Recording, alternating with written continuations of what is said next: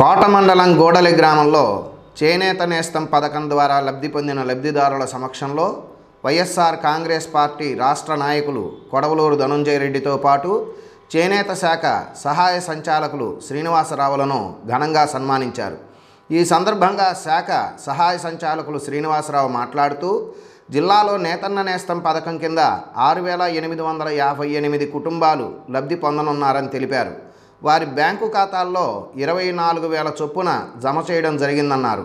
ఇంకా 350 ఖాతాలు ఆన్లైన్లో అప్లోడ్ కాలేదన్నారు. అలాగే వైఎస్ఆర్ కాంగ్రెస్ పార్టీ రాష్ట్ర నాయకులు కొడవలూరు ధనంజయ రెడ్డి మాట్లాడుతూ దేశంలో ఏ ముఖ్యమంత్రి చేయని విధంగా ఆంధ్రప్రదేశ్ ముఖ్యమంత్రి వైఎస్ జగన్మోహన్ రెడ్డి ఎన్నో సంక్షేమ కార్యక్రమాలు అమలు చేస్తున్నట్లు తెలిపారు.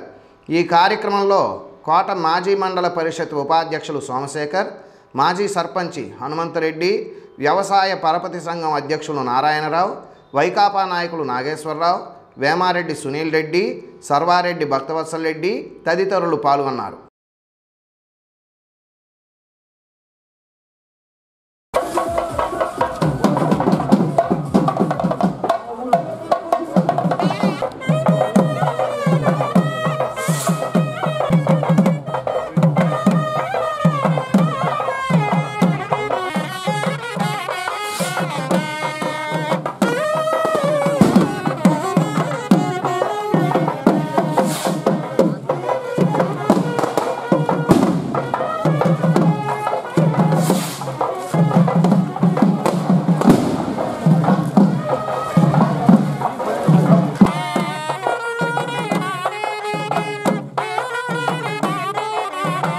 చాలంటే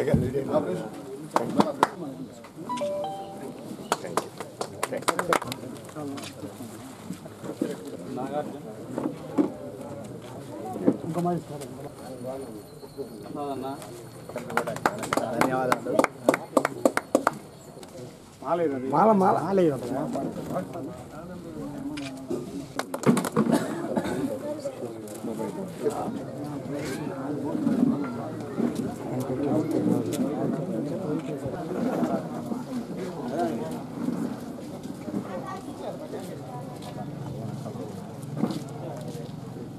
మనకి జిల్లా మొత్తానికి గాను 6,852 కుటుంబాలు ఈ నేతన్న నేస్తం పథకం కింద లబ్ధిదారులుగా ఎంపిక చేయడం జరిగింది. దీంట్లో చాలా వరకు కూడా డబ్బులు పడిపోయినాయి అని అనుకుంటున్నాను. ఇంకా కూడా ఎవరైనా మిగిలిపోయి ఉంటే, లేకపోతే కొన్ని మాకు 350 అకౌంట్స్ ఇన్వాలిడ్ అకౌంట్స్ అని, తర్వాత డబుల్ అకౌంట్స్ అని అట్లా రకరకాలుగా అర్జీలు వస్తున్నాయి. అలా ఏదైనా ఇబ్బంది ఉన్నా కానీ మా ఆఫీస్లో కౌంటర్స్ పెట్టాము. మీకు ఎవరికైనా ఏమైనా ఇబ్బంది ఉన్నా మా ఆఫీస్కి వచ్చేసి అర్జీలు ఇస్తే దాన్ని కూడా సవరించడం జరుగుతుంది. అదేవిధంగా మనకి ఈ గ్రామంలో కానీ పక్క గ్రామాల్లో కానీ ఇంకెక్కడైనా కానీ మిస్ అయిన వాళ్ళు ఉంటే వారు కూడా వచ్చి మాకు అర్జీ ఇచ్చించో మళ్ళీ దాన్ని కూడా మనం మళ్ళీ అప్లోడ్ చేయడం జరుగుతుంది. ప్రస్తుతానికైతే సైట్ ఓపెన్ కాలేదు, ఇంకా క్లోజే ఉంది. అది గవర్నమెంట్ లెవెల్లో ఓపెన్ చేసినప్పుడు మళ్ళీ దాన్ని మనం అప్లోడ్ చేయడానికి వీలవుతుంది. మన గౌరవ ముఖ్యమంత్రి గారు ఈ నేతన్న నేస్తము, ఈ చేనేత కార్మికుల సంక్షేమానికి పెట్టిన, ఆయన నవరత్నాల్లో భాగంగా పెట్టిన గొప్ప ప్రోగ్రాము. ఈ గొప్ప ప్రోగ్రామ్ని మేము సెప్టెంబర్ నుంచి దీనికి వాలంటీర్స్ ద్వారా ఈ లబ్ధిదారులు ఎంపిక చేయడము, తర్వాత ఇది మా స్టాఫ్ కృషి చాలా ఉందండి. నా ఒక్కడిదే ఏం కాదు ఇది. మా స్టాఫ్ 2 నెలల నుంచి మొత్తం జిల్లాలో కూడా వాలంటీర్స్ ద్వారా, పంచాయతీ సెక్రటరీస్ ద్వారా, అదేవిధంగా ఎంపీడీఓస్ ద్వారా మొత్తం జిల్లా యంత్రాంగం అంతా కూడా దీని వెనకాల చాలా కృషి చేశారు. చేసి లబ్ధిదారులు ఎంపిక చేయడం జరిగింది.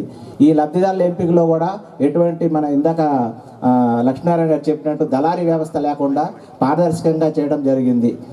సో ఈ నేతన్న నేస్తంలో భాగంగా నేను ఈ చేనేత జౌళి శాఖ ఏడీగా ఈ మీతో పాటు పాల్పంచుకున్నందుకు చాలా సంతోషంగా ఉంది. చేనేత కార్మికులకి రాష్ట్ర వ్యాప్తంగా లబ్ధిదారులకి ఎవరైతే చేనేత వృత్తి మీద బతుకుతున్నారో వారికి ఆసరాగా మా పార్టీ అధ్యక్షులు, మన అందరి ప్రీతం ముఖ్యమంత్రి ఇవాళ ఇచ్చిన హామీ ప్రకారం మీ అందరికీ లబ్ధి చేకూరింది. దానికి కృతజ్ఞతగా ఇవాళ ఎవరైతే లబ్ధిదారులు ఈ గ్రామంలో ఉన్నారో వాళ్ళు కృతజ్ఞత తెలుపుతూ మన ముఖ్యమంత్రి గారికి ఈ సభను ఏర్పాటు చేయడం, వారికి వైఎస్ఆర్ కాంగ్రెస్ పార్టీ తరఫున ఆ ప్రతి కుటుంబానికి మా కృతజ్ఞతలు తెలుపుకుంటున్నాం. ఎందుకంటే లబ్ధి చేకూరిన తర్వాత కృతజ్ఞతలు తెలపడం అనేటువంటిది వారి సంస్కారానికి, వారి ఔన్నత్యానికి నిదర్శనం అని చెప్పి ఈ సభ సందర్భంగా మా పార్టీ తరఫున మనం అందరికీ, ఇక్కడికి వచ్చిన వాళ్ళకి అందరికీ ఒకసారి గుర్తు చేస్తున్నాను. ఎంపీటీసీలు, జడ్పీటీసీ ఎన్నికలు జరిగేదానికి అవకాశాలు ఉన్నాయి. నేను మన గ్రామాలన్నింటినీ కోరుకునేది ఒక్కటే, మీరు వీలైనంత వరకు గ్రామాల్లో కూర్చొని మీరే పెద్దలందరూ పంచాయతీలు మాట్లాడుకునే అన్ని వర్గాలు దాన్ని పోటీ లేకుండా వీలైనంత వరకు 99 భాగాలు మీరు యునానిమస్ చేసుకుంటే ఆ పంచాయతీలకి విపరీతమైన ప్రయోజనాలు ఈ ప్రభుత్వంలో ఉన్నాయి అనేటువంటిది ఒక్కసారి గుర్తు చేయదలుచుకున్నాను. కొద్దిమంది స్వార్థపరులు ఏదో ఒక విధంగా ఎలక్షన్ పెట్టాలి, మనం మందు తాగాలి, ఇంకోటి అనేటువంటి ఆలోచనలు ఉంటాయి. ఆ అవకాశం కూడా లేదు. ఇప్పుడు మందు ఇచ్చే అవకాశం లేదు. ఇంతకుముందు మాదిరి ఆధార్ కార్డు లేదే క్వార్టర్ దొరకదు. దయచేసి అర్థం చేసుకోండి. ప్రభుత్వం మందు తాగి వ్యసనాలకు అలవాటు పడకూడదని తగ్గిస్తూ వస్తుంది. కాబట్టి ఎలక్షన్ ఆ పర్పస్తోనే జరిపే వాళ్ళు చాలా మంది ఉన్నారు. ఇలా జరపొచ్చని అవకాశాలు తక్కువ. దాని బదులు వేరే ఆలోచనలు, వేరే గ్రామం బాగుపడేదానికి ఆలోచించి ఎప్పుడైతే ఒక పంచాయతీ యునానిమస్ అవుతుందో, ఒక ఎంపీటీసీ యునానిమస్ అవుతుందో, ఆ పెట్టే ఖర్చు ఆ గ్రామానికి ఉపయోగపడేటట్టు మనం చేసుకుందాం. ప్రభుత్వం మంది ఉంది ఇప్పుడు. ఆ ప్రభుత్వం తరఫున ఎలాంటి ప్రయోజనాలు మీరు యునానిమస్ చేసుకుంటే, ఆ పలాని గ్రామం యునానిమస్ అయింది, పలాని గ్రామాలు ఎంపీటీసీలు యునానిమస్ అయింది అంటే మీ మీద గౌరవం ప్రభుత్వానికి పెరుగుద్ది.